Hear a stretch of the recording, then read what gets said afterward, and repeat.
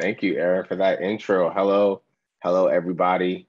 Like Aaron said, my name is Fonz Morris, and I'm super excited to be here today.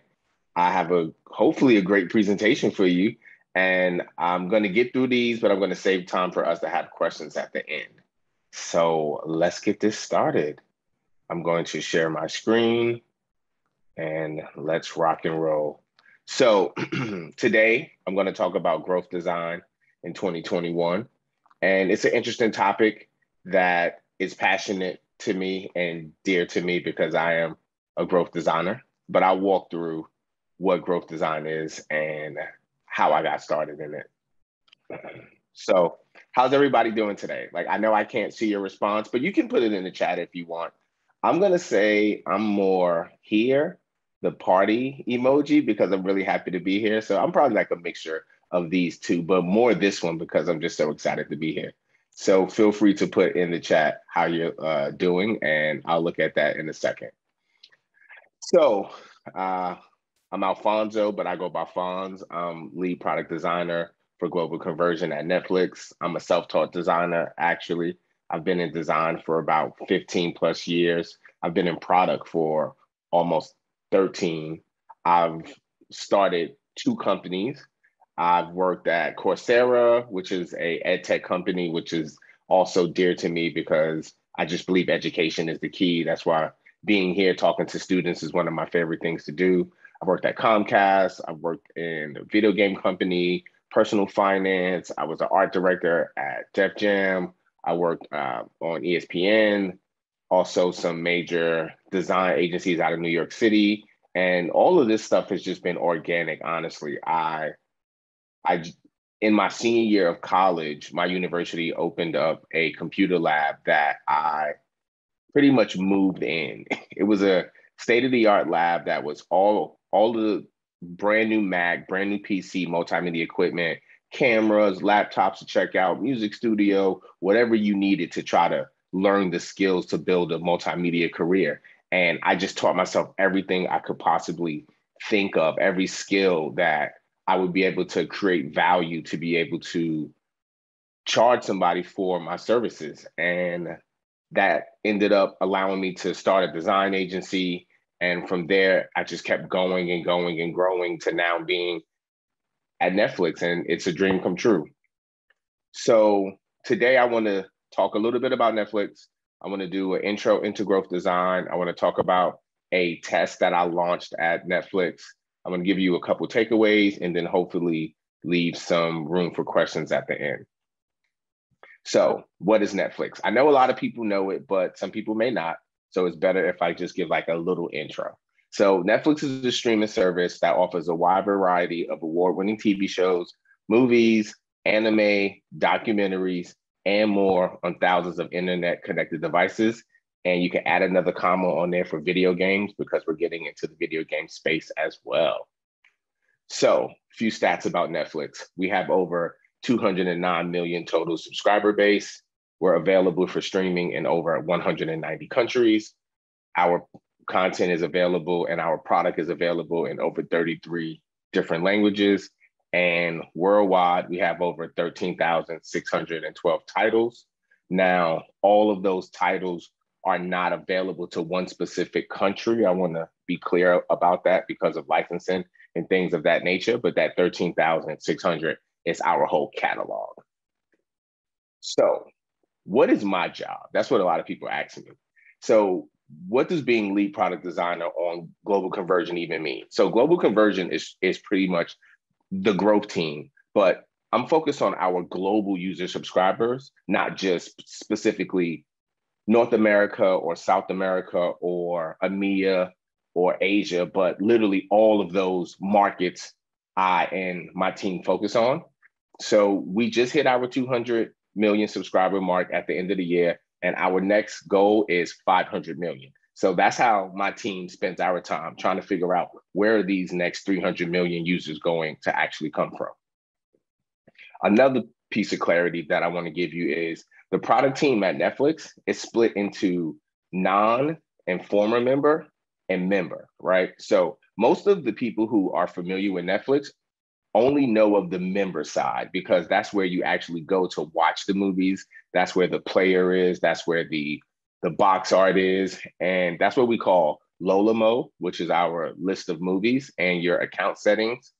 But I'm on a team that's actually focused on non and former members. And why is that? Because those are the people who we're trying to convert to actually become paid subscribers. And we're also focused on former members because a lot of Netflix subscribers, they leave for various reasons, financial, their favorite show isn't showing anymore, but they end up coming back. So our subscribers are split about 60-40, 60 new users and 40 former member. So my team focuses on catering to those users.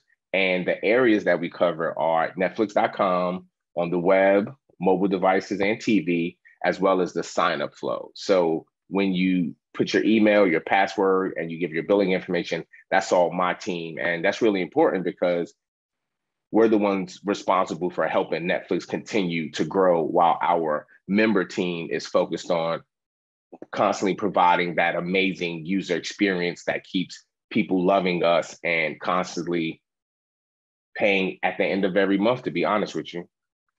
So I want to do a little intro into growth design. And a great definition that I have is a process at the intersection of growth, which is the scientific method to improve business metrics, and design, a human-centered process used to solve problems. So if this was like growth and this is like design, that little piece in the middle where they overlap, that's growth design. And it's not that growth design is so much different than product design. It's just what we focus on is different.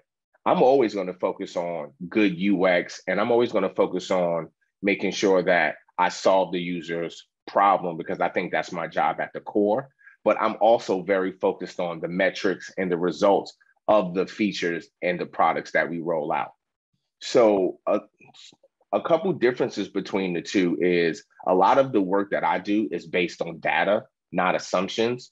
And also because I work at Netflix, which is a company that is very data driven and very testing focused, we have the data to be able to help me make the decisions. Now, I still do the designs, but I use the data to help me make a better, more informed decision about the designs. I'm also very, very focused on the user. I'm not focused on myself anymore because if in my beginning years of my career, I was honestly selfishly focused on myself because I was still trying to find myself as a designer and still get my confidence up. So as long as it looked good at the end of the day and people said it looked good, I considered that as a success. Now I'm less focused on what I think about it and more focused on did I actually solve the problem for the user? So that's why I say more user, not designer focused. We continuously iterate on ideas, which this next test case I'm going to speak about, I'll show you that as opposed to previous design styles was more waterfall where you just did everything and you just learned at the end and you hope you got it right. And if you didn't go off a cliff, then good, you know? But now what we do is we set a lot smaller milestones and we do a lot more testing, which allows us to iterate on things and feel a little more confident about the decisions we make because we didn't rush into it or we didn't put all our eggs in one basket, which ties into the fourth one about being flexible and agile, where we're always making changes. I'm working on a project right now that is so massive, but I've got to be honest, every 2 weeks, it's a new change to the project that you just have to deal with because as you learn and you grow, you get more information and that should help you make the decisions. And then lastly, we take fewer risks because we spend so much time on the testing that by the time we roll something out, we're very, very confident as a team and as a company because we've already did a lot of qualitative research and quantitative research and user research before and testing. So we're really confident in what we roll out. And that's what allows us to have such a strong product with such a strong brand, which is really important because, you know, we have a lot of competitors. So we have to make sure that we always have that edge on our competitors. And that's us having just such a solid product. So what does my growth team look like? There's product designers, there's product and program managers, content designers, design ops, data scientists, engineering, localization, algorithms. And then around all of that is our communications and our legal team. So my team is actually built of almost about 70 people, and each of us are focused on different areas. It's a very collaborative environment. And it's amazing when you see all of us come together and we start plugging all of our pieces together and we end up building this amazing product that you just could not build by yourself or with one of these teams. So really excited and proud to be on a team that can just work this well. Even when you think about remotely, I started Netflix right after coronavirus. So I haven't met most of these people in person, but that hasn't stopped us from building the relationships that we need to get the job done. I'm really big on communication. Communication is really important in design. So you have to be able to know how to talk to people, explain things, be a good listener, and build these relationships, whether it's in person or over virtual. So I just wanted to give you this type of architecture of what my team looks like now. Every Monday, we have a massive meeting with all of us. We come together. That's about, actually, sometimes it's up to 90 people, but that's our team meeting where you need to make sure all parts of the team are aligned. That's not on all the, at least the micro details, but at least from a higher level, you want everybody to be aware of what's going on. And now we break off into our own teams and focus on smaller details. But we do have this bigger meeting on Mondays where we all get together. And it's so amazing because I'm constantly learning, because I'm hearing from each one of these teams tell me more about the Netflix product. And it's just fantastic. So I want to tell a story about a growth experiment that I was a lead on. It took about 2 years to complete. And from this experience, there are 3 attributes that I want to really focus on. We don't do anything at Netflix without a hypothesis. That's the starting point of every idea at Netflix for the growth team. Testing is, I've ran more tests at Netflix than I have in my whole career, because we have the resources to, but also a lot of the companies that I previously worked on, they haven't relied on data as much. Small side note, every Netflix user is in some form of a test. Now, you can opt out of the test. So this is not like an invasion of your privacy. It's just more of, this is how we can drop little things into the experience and get feedback from you guys and learn what works and what doesn't. So that's just how important testing is for us. And then lastly, the results, because I'm a growth designer and I'm worried about the business strategy. I'm worried about the business impact that these designs and that these products that we create have. So I'm going to discuss those as well. And let's get started. So a little bit of Netflix lingo for you. VOTV on NMHP update. What does that stand for? So video on TV on non-member homepage update. So let's start with the hypothesis. So this screen that you're looking at, this is what we call the non-member homepage. And this is the experience that you have on a TV before you log in. So now most of you probably don't remember even seeing this screen because somebody logged into Netflix for you a long time ago. But this is one of our most important pieces of real estate, because this is the first screen you see as a new user who has not signed up for Netflix, or if you're a returning former member. We hadn't updated this page in about 10 plus years because it worked, honestly. It gave enough information for you to kind of know what Netflix was, and it showed you enough of the artwork in the back for you to kind of figure you can watch movies here. But when you think of, like I said, 13,000 movies, this here is roughly maybe 50. Now we can update this and things of that nature, but as a team, we just felt if we're trying to get to this 300 million, find these new 300 million users, we just didn't know if this static page was doing it anymore. So we came up with this hypothesis that video is the most compelling medium to pitch Netflix to non-members. By communicating what's unique and compelling about Netflix in a short video that will be able to answer prospective members' questions, drive more interest, and improve sign-up rates. So this is the reason why we updated this. So this is what I want you to try to get, like I'm trying to give you a inkling into how growth design thinks, where it wasn't just, oh, this is old, we want to update this, we could do something better. We had to actually tie it to something. And we really feel that by updating this property, we can increase sign-up rates, which ultimately leads to revenue, and revenue is what businesses are in business for. So after we decided on this hypothesis, the next question is, how do you actually do this? Like, what does it take to get this built? So the next stage is the ideation stage. So as a team, we brainstormed 5 possible directions we could explore for the video. Each concept had pros and cons, but we were, and I was most focused on scalability, effectiveness, inclusivity, and an easy to update asset. So we came up with 5 concepts, and we mapped each one of the concepts to one of our value props, because our value props is what we use to sell the company. So one direction was something for everyone. Another one was unlock Netflix. Another one was anytime, anywhere. Another one was freedom. And the last one was this is Netflix.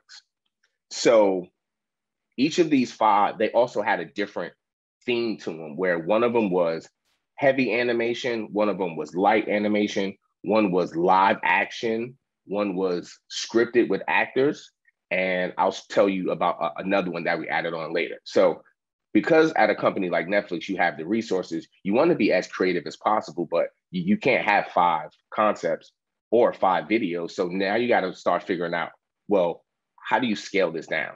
So we did some qualitative research, and we went to Florida and to Palm Springs, and we tested the 5 concepts on 10 different consumers that were varied Netflix users. Some were heavy Netflix users, some were light Netflix users, and I think there were maybe 1 or 2 who didn't have Netflix at all. And the goal was to get some real honest user feedback from them on which of these directions worked for them and which of these directions maybe didn't work for them. This was so important to us because you would think a company like Netflix would immediately go for, let's just use the content that we have and just make something. I mean, we have 13,000 videos. Can't we just chop something up and put it together? But it gets way more deeper than that as soon as you really start thinking about things. So from the results of the qualitative research, we've realized that people didn't really want to see the live action. It didn't really work that well for selling what Netflix was. Some people thought the storytelling concept to be kind of polarizing. Some people even thought one of the concepts was kind of creepy and pushy and annoying. And we realized that we should probably steer away from the actors, because the actors in the live action would take too long to produce. It wasn't scalable. When you start thinking about content, if you're going to pull from our content, or if you're going to pick an actor, how are you going to be able to pick somebody that is exciting to the whole planet? And that's the thing about when you're trying to build an inclusive product, you don't want to just create a video that is exciting to US viewers. You want to create a product that's exciting to everybody. So trying to find that actor or actress or piece of content that would just always resonate with 200 million people, potentially 500, it was just, we started to realize that might not be the best way to go. And we also learned that people really want to see how much content we have. The breadth of content is really important to them, as well as the value props. So now we're starting to get enough information to help us scale from those 5, which were all amazing, down to 3. And like I want to say, we do a lot of extensive qualitative, quantitative research at Netflix. We do a lot of surveys. We do a lot of focus groups. We do a lot of user calls. I'm actually in some now. This morning was for Czech Republic. It was 8 hours. Tomorrow is Czech Republic. Earlier this week, it was Peru, and last week it was New Zealand. So we're constantly talking to our customers to make sure that we're building this inclusive product that works for everybody and not just only being designers out in Silicon Valley and in New York that are staying in that bubble. We're really trying to make sure that we build experiences for the planet. So with the data from all of this, we were able to get to these three final concepts. Phase 4 iteration. So concept B was the heavy animation that showed the breadth of content.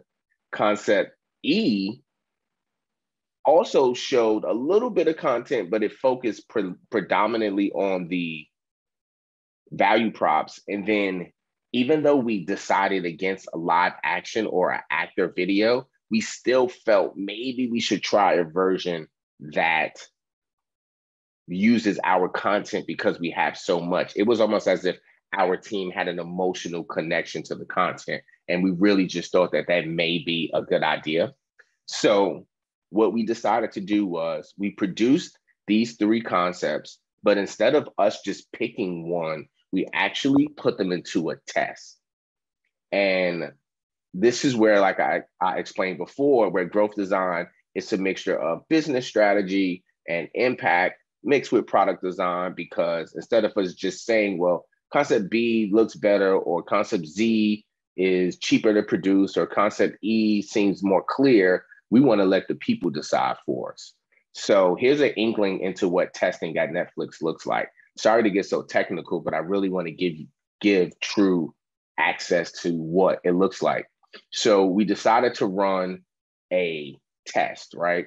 And this test had 8 cells, and each of these, so control is what's ever live in production. That's what you have now. And then everything after that, you're testing against that to see, is it better? So remember, we had 3 options. So we tested concept B, concept E, and concept Z, but then we also tweaked a little bit to concept Z. And then we had one more cell called the secondary control, where we didn't update the video, but we changed the button style. So you see, things get very complicated when you think, oh, let's just create a new video for Netflix and just chop it up and put it out. It's like, no, there's 2 years worth of work to get through this. So some test logistics, the population, we tested this actually globally. We don't usually test that big, but because this was such a massive rollout, we actually did a global test. We usually pick maybe 4 to 5 smaller countries so we can get the data back, but we really need to know whether this video worked or not. And our primary metric was user signups and realized revenue. So after we set this test up, I think we allocated about 1 million people into this test. Because we have so much traffic, it's not hard for us to get allocations as it is for a smaller company. So about 1 million people got into this, and the winner of this was option B. So even though we thought option Z, which had the content that we thought we could really get an advantage on, like using Stranger Things or Tiger King, or option E, which was what people had been used to seeing and kind of simple, it was option B that checked all the boxes for us. Remember, people still had questions when it come to Netflix. So we built this video to be able to answer all those questions. We built this video to be able to show all the different genres that we have, as well as some technical features. And in the back, we're constantly showing you different thumbnails, which allows us to check the box of always showing the breadth of content.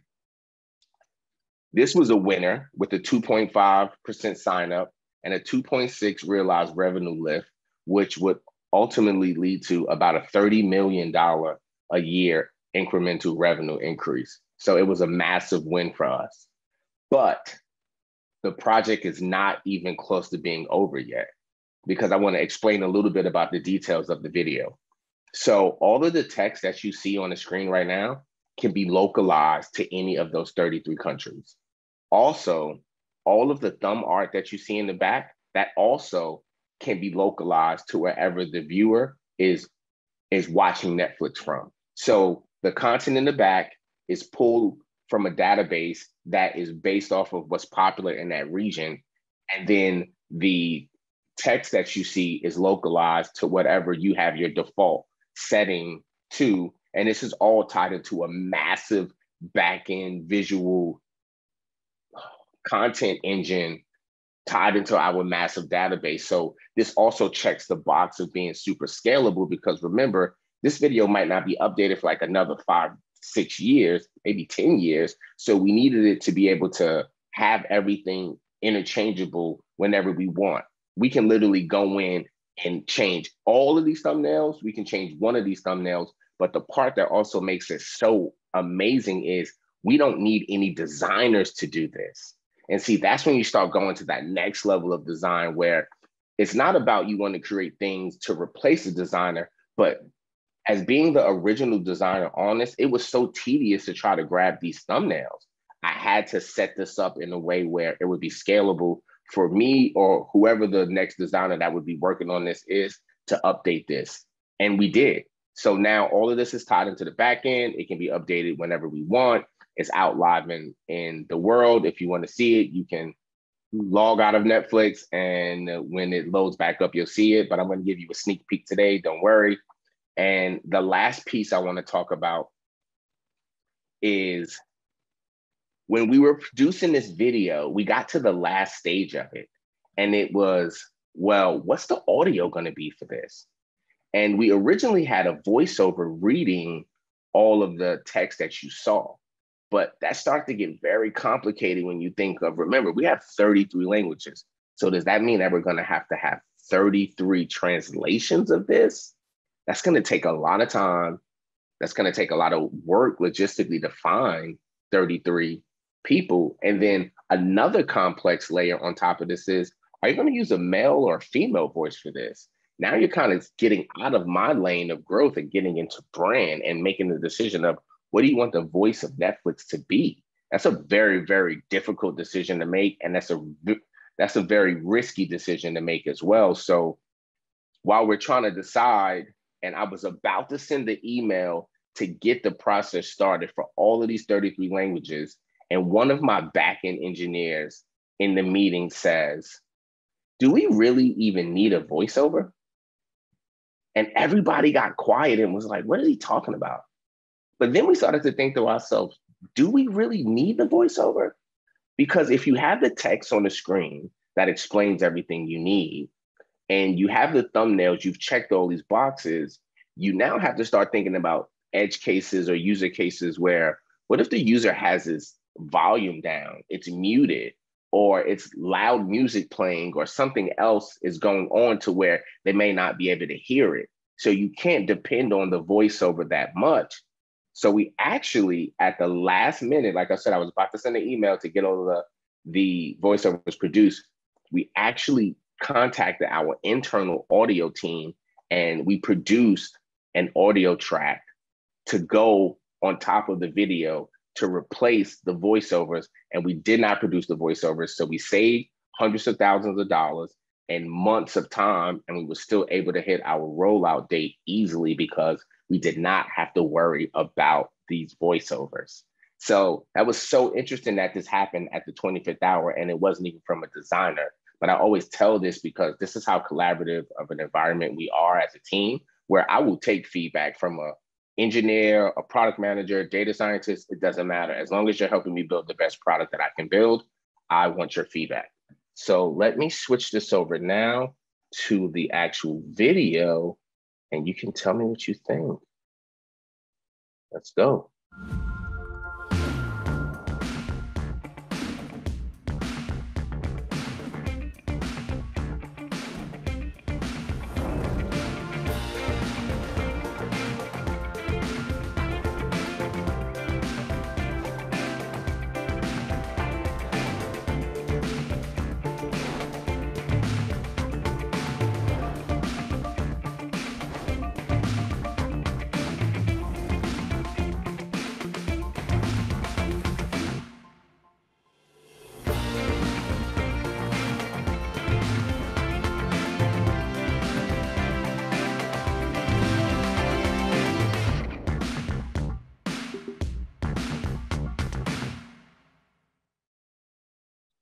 So that's the video. And I want to give some key takeaways, and then I want to open up the floor for questions. So always remember, user empathy is key. Build what your users want, not what you want, because I'm not watching that video. The new users are watching that video. So I can make something that I like, but I need to ultimately make sure this is what the user wants. Make sure that I solve their problem at the end of the day. Data is your friend. You can use it to help drive design. Do I feel like I still get to be creative at work? For sure. I don't feel like I just design only what the data says, but I feel as if the data helps me make a better informed design, and that ends up being a more successful design. I know some of you, maybe you'll want to work at a big company like Netflix, maybe you'll work at a startup. Wherever you end up, always try to test things. You don't have to always make assumptions. Sometimes you will, but testing really allows you to kind of get an idea before you put all your eggs in one basket. So you can like do little tests, you can do little A/B tests. Your tests don't have to be as big as the one that I showed, which is 8 cells, but don't feel afraid to test things out. It's just part of design. Inclusive products make users happy. When people open up a product that they feel is made for them, whether it's you've updated the languages, you've shown content from their area, or you've updated the language on the box art to a local language that they can read, people notice those things, and that makes them feel more at home, that makes them feel welcome from the product, and that makes them want to use it. And that's what you want at the end of the day. And lastly, always be lean and resourceful. That's why I told the story about the engineer who said, don't even have the voiceover. And like I said, that saved us hundreds of thousands of dollars and hours of man hours, as well as the time that it would have took to get that stuff built. So all of these are just slight takeaways I want you to try to remember. But one major takeaway is have fun with design. I'm lucky enough to be in a position to still love what I do every day that I get up and go to work. It's been a long road, but it's been worth it. I wouldn't want to be doing anything else. And I'm glad that my career has allowed me to do things like this, where I can come and talk to amazing audiences like you. So we're going to open this up to questions.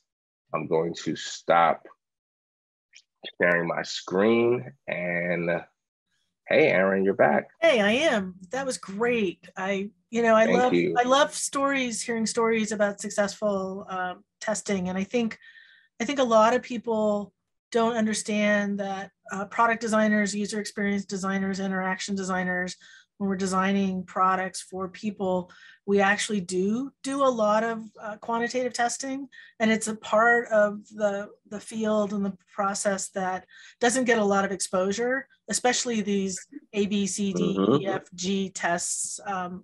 I've had the experience of working at large companies as well, where you can run millions of people. So we do have some questions, and I'm going to read you the first one, which is a 3-parter. So 3-parter. Okay, yeah. Let's go. We got a 3-parter. We started off strong. So Glenn starts out with, this is a fascinating field, and he has a few questions. So how did Netflix come up with the growth goal? That's part 1. Generally, what kind of budget goes towards this campaign? And are there times when you would suggest that growth is not a good idea? How did Netflix come up with the growth goal? Glenn, do you mean the 500 million number? If so, then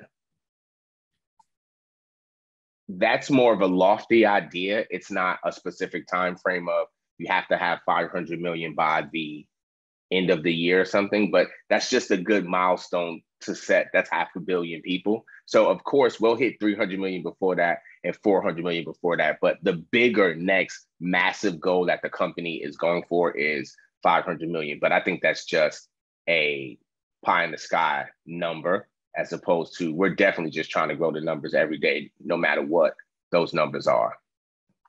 Generally, what kind of budget? I'm fortunate enough to say we don't have a budget at Netflix for things, and that can be the gift and the curse. We suggest all of you to go to the netflix.com website and read our company memo. And that's where you see a lot of people get their idea about what working at Netflix is like. One of our company values, our biggest company value, is actually freedom and responsibility. So I'm saying all of that to say there is no budget. Spend whatever you need, but now don't waste the money. Don't be greedy or anything like that. Use whatever you need to get the job done. So I don't know how much this video cost overall, because when you think there was about 50 people helped do this video. So when you do the man hours of that, it's in the millions of dollars, but nobody was focused on don't go over this budget. But when you can do things like save the money that we saved on a voiceover, it just looks good. But it wasn't oh, now because you say this, you can roll over to that. Netflix is a fortunate enough company to have the resources to do whatever we really want to do, honestly. And then last, are there times when you would suggest that growth isn't a good idea? That's a tricky question, because I kind of understand it, but I kind of don't. But I'm gonna give you my answer. Growth isn't a good idea at the expense of a user. So we do not promote dark patterns. We do not trick users. I'm the first person in the meeting to raise my hand and say, I don't like the way that felt. That you didn't give enough context. You didn't put a confirmation screen. What if somebody's child sat on the remote and processed this payment? Or what if somebody didn't really understand this and we build them anyway? So we're always about UX. So we don't swap UX for growth, meaning we won't put out a campaign just to pad the numbers if it ultimately resulted in a bad experience for our users. We don't do revenue over brand. Brand is more important than revenue for us.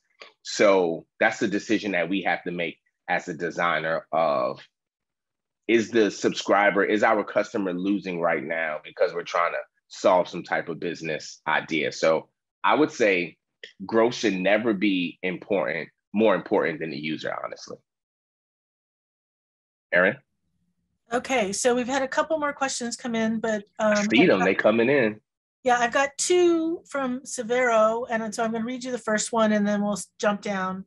What is the biggest challenge yet that you've tackled with a Netflix product or project? You don't know the right or wrong. There's so much ambiguity at Netflix because we're innovating, and because you can do whatever. Sometimes it's like you're just going out into the wild, and a lot of people can't handle that kind of ambiguity because you may be used to structure like that. But I literally don't have a director or somebody telling me what to do. We're all trying to figure this out together. So you have to be confident in yourself and in your team, and trust your team in the decisions that you make, because you might not know whether it's a right or wrong answer until a year later, because it's going to take so long to get it built. But we also don't really focus on, is this right or wrong? It's, did you do the best you could with the best intentions for Netflix? And however that rolls out is how it rolls out. So that's what I would say is the trickiest part, is that every day it's like you're just jumping into the ocean and you just swimming, and you just hope you reach land. But you reach land, you just don't know you're going to reach there. But it also makes your job really exciting at the same time. So there's never a dull moment, honestly. So here's one to get you thinking. What do you think the future of design will be? I hope more diverse. I hope a lot more people from different communities in design. And if that's what it is, then I think we're going to see even better and better products being built. And you're going to see even better and better design, because you're going to see more diverse design from more backgrounds and more perspectives. And that's what you want. That's what design is. It's a form of expression. So I'm hoping that I see all of your work, and I see all of your friends' work, and I see everybody's work more and more prevalent in throughout design. So that's what I hope, a more diverse and a more inclusive design, where you see more brands and designers caring about the people that will be interacting and viewing and using these products. And that's from a you care about disability perspective. So now you're no longer even highlighting it as this is because of accessibility or anything. It's just baked into design. So I would say a more diverse and a more inclusive design is what I think is on the horizon. And that's what I'm supporting and pushing for every day. That's great. Thank you. So Rakshit asks, well, first says, hello, Fonz Morris. Thanks for such an amazing lecture. Genuinely so thoughtful and enlightening. I want to ask you about how you perceive the behavioral change and negative mental health outcomes that may be a result of corporate goals. So that capitalism aspect. That's a really good question. I didn't expect that today, but I actually have a good answer for that. See, I think that goes into company culture. And I'm lucky enough to work at a company that, even though it's Netflix and it has this persona of being cutthroat and they only hire the best and all of that type of stuff, they just have a really good culture.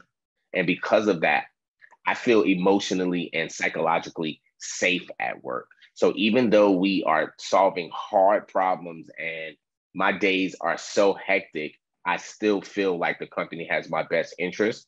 We get to do things like Quiet August, where we cut almost all of our meetings that are not mandatory. And that's the month where you're not necessarily on vacation the whole month, but it's a slow down month for you to take your time, do however you want. Some people take off all Fridays, every Friday. Some people are just like offline the whole month. They're still working, but it's a way for you to kind of recharge because we know that the rest of the year is going to be super busy.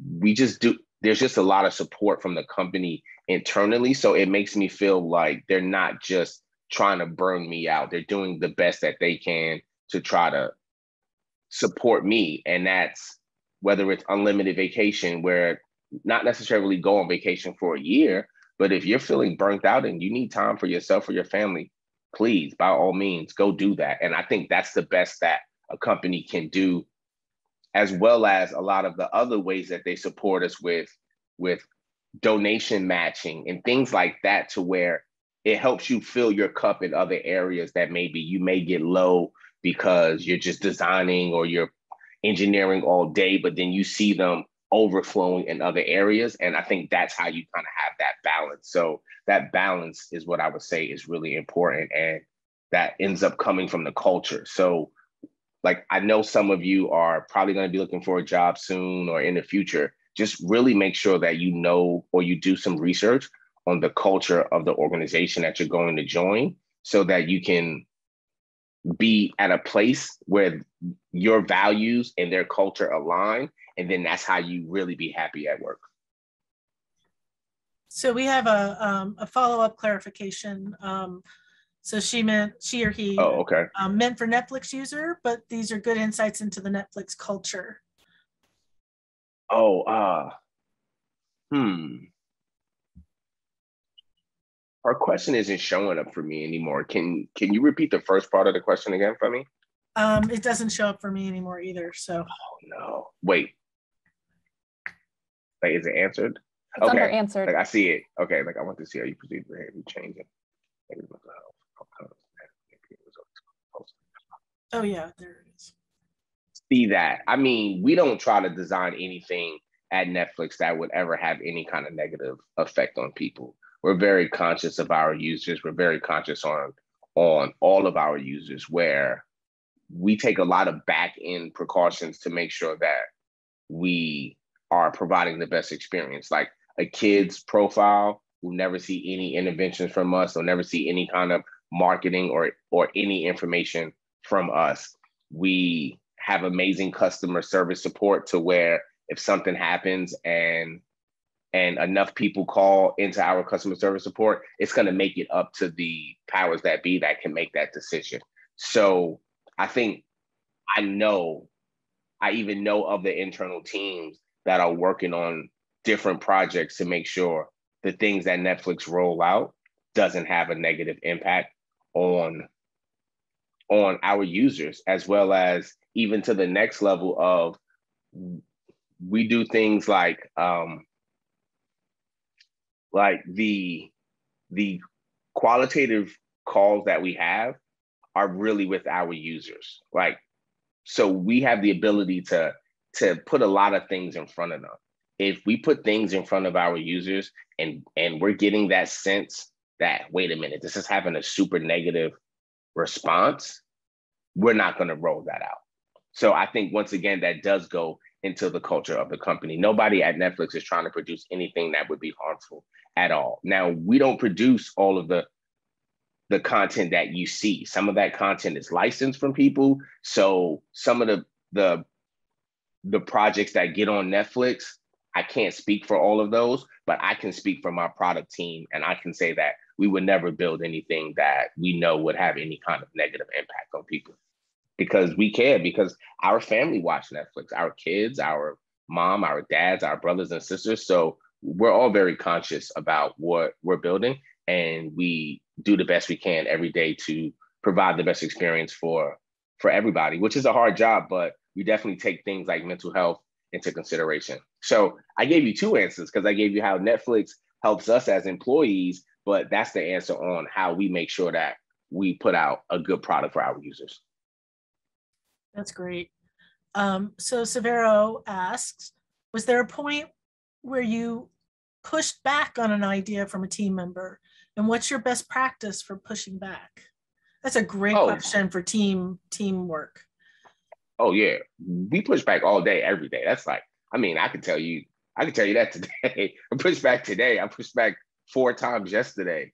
We have a very strong feedback environment. So we're looking for feedback from people. Now, we want you to have some kind of a thought or something powering your feedback, as opposed to, I just don't like this. Okay, that's cool. Can you give us some reasons why you don't like it? Is it missing a mark? For what reason? So we can build on top of that. So I think at other companies, this question would have been, my answer would have been a little more interesting, because it wasn't as easy to push back. The teams were smaller. The culture didn't really support that. Where at Netflix, like I said, we're very collaborative, we're very transparent, and you see people push back on things all day. You even see people push back on the CEO and the chief product officer, because that's how transparent we are. Where the last piece I'll say is, we are very Google Doc focused, and just docs in general. So whether it's tech specs or UX design specs or just documents, but the reason that we create these documents is because we allow them to be shared throughout the company. So everybody's always giving their feedback. So you'll have a document that's only 3 pages, but it'll stretch to 20 pages because you have that many comments in it. And a lot of the comments is pushback, but it's not just critiques, it's actually constructive criticism. And you go back and forth to try to get the best decision. So because the culture supports it, it's not hard for us to push back on things, especially if we know as an expert in this area, we have a different opinion. Now, will they always listen to you? That's up to the person that's actually making that decision, but you will be heard. Awesome. And one last question, unless people throw some more in the Q&A, is, have you ever encountered a time where you've run out of ideas for a certain project? Yeah, for sure. Like, I think that happens all the time. And I think that's where you take a break and you just disattach from it. You can either go for a walk if you need that kind, or you can work with other designers to brainstorm, or you can go back to square one and see if there's something that you missed.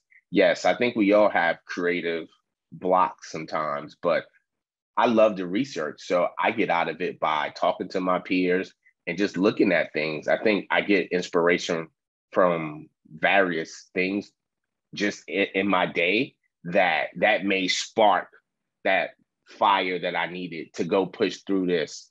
Or I may read an article, or I may watch a YouTube video, or talk with my daughter. Who knows? Because design is more of a lifestyle for me. I'm always taking in things. So yes, I have hit creative roadblocks many times, and that's when I feel like maybe I'm thinking about it too much, or I'm working too hard, and that's when I'll just take a step back and look at it from a different perspective, or talk to some people to see if I can get some different insight that may help me get back rolling again. Thank you. I love that you said design as a lifestyle. That's so awesome. Oh yeah, like I live and breathe this all day, every day. Well, that was the end of our questions. Thank you so much. It was really really awesome to see like actual stats and get like behind the scenes of how you work as a designer and how you design to reach these business goals. So I want to thank you for spending your time with us this evening and sharing your stories. And of course, I expect we will have you back looking at giving some feedback on some of our stories. Yeah. So now you can put a face to that portfolio review. You can say, oh, I remember him. That's the guy from Netflix. But yeah, Aaron, thank you for having me tonight. Thank you everybody for tuning in. And that's what I like to do about my talks. I really wanted to give a little bit of insight so you can really see what it's like. Yes, I want to show you the end product, but I want to show you all the things it takes to get to that end product. And that's what design really is. Yep. Couldn't agree with you more. Thank you so much. Thank you.